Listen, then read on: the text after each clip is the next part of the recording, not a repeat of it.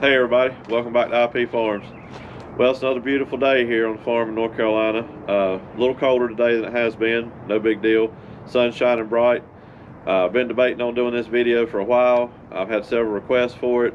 Got a lot of subscribers that, I'm sure came in at the very last and have not gone back and looked at the beginning of the video. So basically, probably gonna get long-winded here, but I'm gonna try to divulge the reason behind what I do here at the farm. We'll start with my history to start off with. I'm 44 years old. I've been, around this land and this property and this farm as long as I have memories. My grandfather passed away in 1988. I was 11 years old. We did get to spend some quality time together, but, at my young age, I wasn't a whole lot of help and didn't really soak up all the knowledge that I wish I could have while he was still here. My grandmother, I never got to meet her. I think I've mentioned this a time or two. She passed away in 1974, 3 years before I was born. I just hope and pray that both of them are looking down, and smiling about trying to continue on the history here at the farm. There's several living siblings left, direct descendants of my grandfather. My mom's one of them. She has three other brothers that are still living. One of the oldest. And then Terry, you see him in the comments quite a bit. He's a history buff like me and my mom are. But you know what? This place laid in derelict for so long and so many years due to really just no motivation from myself and lack of funds. And I just, could not stand to see so much legacy just fall by the wayside. I was young and dumb like we all were at an early age. I actually lived here at the farm for 10 or 11 years. The stars never aligned to start what I'm doing today then. I've always had a dream of farming this land since my grandfather was alive and since I was a young boy. It takes a whole lot of money to get started, it takes a whole lot of equipment, and it takes a whole lot of knowledge. And those three factors really scared me to death throughout the years while I was living here about getting started on it. I tried it a couple different times, but I tell you what, the biggest situation that held me back was equipment. Never had any tractors to amount to anything. We had the show tractors, of course you can't do a whole lot with those. Didn't have any actual farm equipment. My grandfather did more cows, and he had show dogs, he fox hunted. There were crops here at some point throughout the years, but he wasn't a big row crop farmer, did a lot of hay. So what equipment he did have was pretty much revolved around big gardens and hay equipment. Not a baler or anything like that, hay rakes, sickle mower, whatnot. But so I just didn't have the equipment to get started. And, at a young age, that's a big investment. So it just continued to just, lay in derelict. And I was going on with my life, doing other things, lived here, saw it every day, but just didn't appreciate the value like I do right now about what this place means. After I moved away and the farm continued to just, fall by the wayside, family members are older, a lot of them are distant from here. It just continued to spiral downhill, if you will. I finally got my life together, for lack of better words, and grew up and matured and realized what was important and where I should be and the things I should be doing. And that was the most awesome experience ever. And I live that daily with the Lord's blessings here at the farm, a wonderful wife, a healthy family, great job. I mean, it just doesn't get any better than that. So we decided we were going to do a reclaim here. And reclaim, in my eyes, whether it's proper or not, is basically rebuilding and repairing and getting the property, the buildings, the structures back to what it used to be. I referenced the 1979 picture. That's my ultimate goal. That was 9 years before my grandfather passed away. It was an aerial shot. It's in my intro. That's how I want this place to look. That's when Grandpa had cows. The barn was in good shape, the buildings were in good shape, the houses were in good shape, and I just feel like that's my ultimate goal, is to get this place back to the way it was. I wish I would have started, concentrating on the buildings that will not last forever, and quit worrying about the fields and planting crops. But you know what, like we talked about in the goal video, the want bucket always outweighs the need bucket. And I wanted to get farming. It's something I've always wanted to do, and I wanted to do it, I wanted to do it, I wanted to do it. But really, stepping a couple steps back and taking a look at it, I'm glad it worked out the way it did, because I've got the property and the fields 85% where they need to be, where I can maintain them, where it's not going to get overgrown. Doesn't matter if I don't get seed in the ground right now. Doesn't matter if I don't get seed in the ground next year. It's real close and ready, a lot better than it was when I started this. So that's where we are today. You know, taking over the buildings and whatnot, doing the carpentry work, the repair work, all that's going pretty good.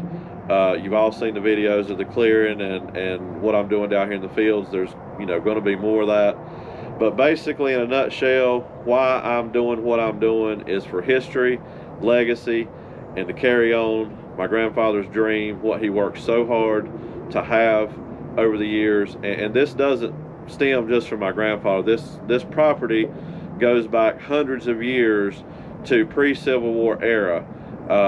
And when I get the farm office finished up, I'm going to have as many of the siblings here as I possibly can, and we're going to do more of the story time, if you will, and detailing some of it. But you know, my family owned well over 500 acres in this general area hundreds of years ago, and it, you know, dwindled down to what it ended up being when my grandfather was, you know, alive in the 50s, 60s, and 70s. But what we have is what we're going to continue to have. If I've got anything to do with it, you know, we're kind of in a weird location. I've detailed that. We are in the city limits. There's not much property around here that has any kind of acreage like I do. I mean, this is a small farm compared to most of you guys, but it's my family and my history, and I love every ounce of this dirt here. So we're just keeping it alive. There was no need to let things go downhill. There was no need to let things continue to fall by the wayside, and I just made the choice, and I'm going to follow my farming dream. But to follow that dream, I had to reclaim what my grandfather had ready for me years ago that I let fall to the wayside. So if you're new to the channel, thank you very much for being here. I hope this, you know, gives you a little bit of insight on what's going on, the whys and the whens and the hows. Don't hesitate ever to, you know, ask any questions about anything video. If you want more information on, you know, history about any of my ancestors or what I know. I've learned a whole lot through this reclaim just from my uncle, and it's brought my whole family closer together on this side of the family, my mom's side, than we have ever been that I know of. And I think that's nothing more than the good Lord above bringing family back together, letting us all enjoy it. You know, all the siblings are getting up in age, my mom included, and she loves everything that I'm doing here, and I'm going to continue to do it for her, for myself, for my grandfather, for my grandmother, and for everybody that has any history and legacy here at IP Farms. While we're on that subject, I've been asked several times what IP stands for. That is my grandfather's initials. His name was Ira Pope. There is still an active corporation. I just shortened it up for my twist on it when I started the reclaim. Still means the exact same thing, and that's what I'm going to go with. So the I in IP Farms stands for Ira, and the P in IP Farms stands for Pope. So that's where IP Farms comes from. I'm getting long-winded. I'm watching the timer on the camera. I hate for you guys to have to sit here and you know, watch me babble on like this forever. But like I said, I've had a couple requests to do this.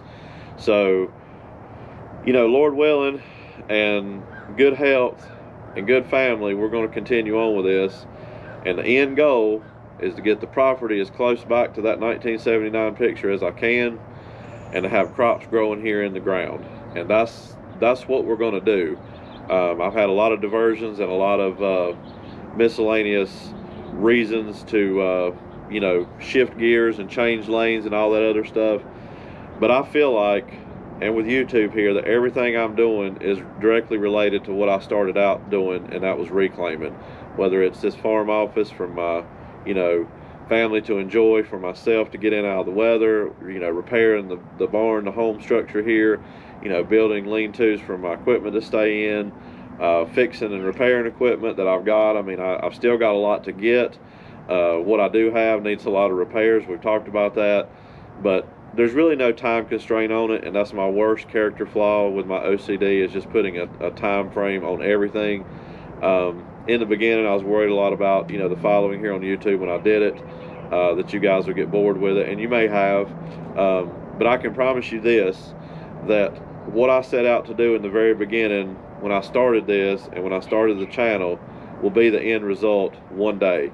I can't really put a time frame on it, but that is the ultimate goal, to be farming here on this piece of property. So hopefully you all enjoyed it. Like I said, I've tried to tape this a couple of times, and I always end up forgetting something, saying something wrong or whatever. We're not going to make this a 20-minute babbling video. We're already close to 11 minutes, so we're going to try to wrap it up and say this is the 2022 version of why I'm doing the reclaim here at IP Farms, my reasoning behind it, and where I want it to go. And hopefully you guys will continue to follow along the journey with me. You have so far. The support and the motivation is second to none. I mean, there's a lot of days that things are going on behind the scenes and I don't want to come, but I almost feel obligated to bring you guys along for what's going on. And as soon as I think about that, my motivation goes right through the roof, and I'm right back to it. I got a lot of good friends from here. I keep in touch with a lot of you guys behind the scenes, text messages and phone calls and Facebook and Messenger and whatnot. I really enjoy that. The Lord's just blessed me. I mean, that's the bottom line. There's no other way that I can say it than the Lord has blessed me with everything that I have right now and everything that I'm doing, including you guys. And just want to say thank you for that. Thank you, Lord, for that. And we're going to continue on day by day best we can. Until next time, thank you.